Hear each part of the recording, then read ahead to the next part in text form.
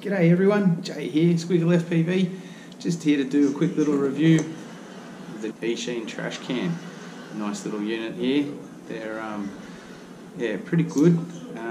They retail around $100 US. They come with 803 15 kV motors. It goes 1 or 2S. And if you get 450, I think it is, 450 1S batteries, you can fit 2 of them in here. It comes with the Crazy Bee F4 Pro flight controller, and it's pretty good. It also comes with, it's got D-Shot, which most things have these days, which allows you to put turtle mode, so if you stack it, you can flip it back over instead of having to go and wander over and get your drone. It's got a little separate VTX.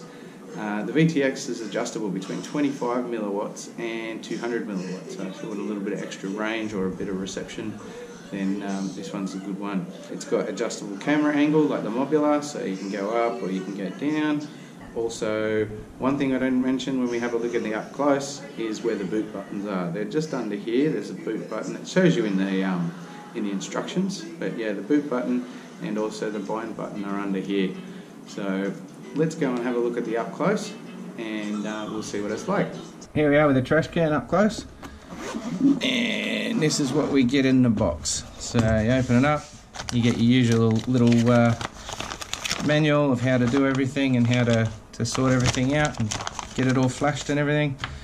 And here's the quad. As you can see, I've changed the props straight away, same as all my little mini ones. It comes nice, the adjustable camera, which is cool. It's got a nice little stack. You get 2 batteries and they can go straight into there like that. As you can see, these have been a bit trashed. I've had a couple of goes with it outside, and it flies very well. I like it.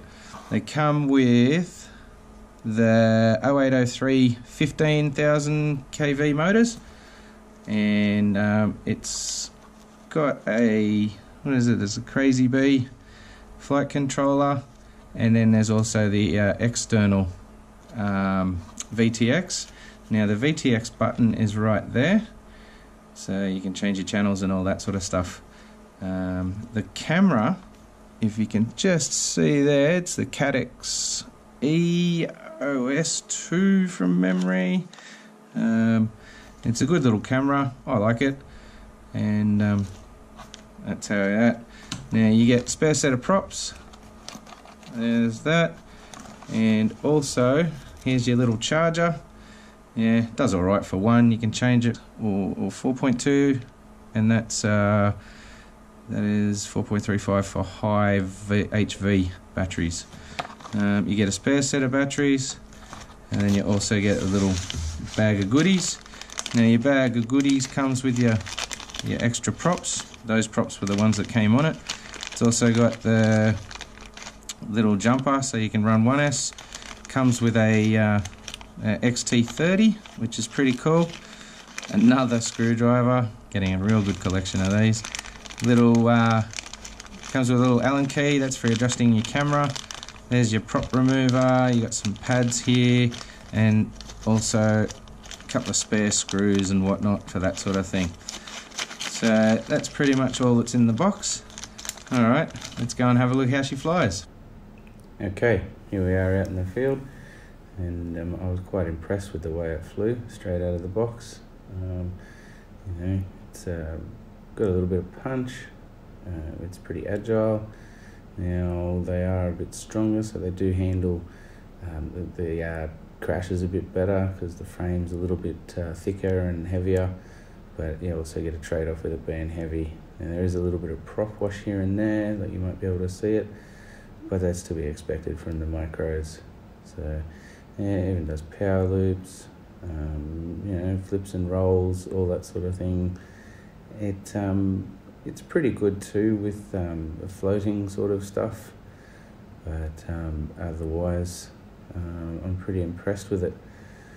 Now it does, as you can see, have a bit of a red hue in the camera. It's something you get used to if you're flying it around all the time, but if you're swapping between quads, it can get a little annoying, but that's just me, you know, that's my personal opinion. But otherwise, you know, I'd have to say it's a really good unit, and I'd highly recommend it for starters to intermediate. Alright, so that was a look at the up close and the flight video. As you can see, they're pretty good little things. They've got a bit of punch. They're really, really well built. My one here, I've bashed it in a lot of things, and it's still going, hasn't broken. I broke more chassis on the Mobula. Bit of exciting news. I've got 2 of these to give away, thanks to Banggood. They've supplied me with 2, and all you have to do is like this video, and then I'll put a link to my Facebook page. Head over to there, like my page, and then write a comment underneath this video, share, and tell me what receiver you'd like, and also tag 2 mates so they can go and have a look if they want to get one as well. On the 17th of July, I'll be drawing it, and I'll let you guys know, and we'll get your addresses. So that's 2 of these, the whole kit, like this. Now the giveaway is in conjunction with a big sale that's on in Banggood at the moment. Thank you to them for supplying the 2 for the giveaway. I hope you like this video. So don't forget, get down the bottom, you know, like this one, subscribe to my channel, head over to the Facebook page, like that page too, and you know, do the rest. And I hope you all win. Good luck, keep flying, talk to you next time.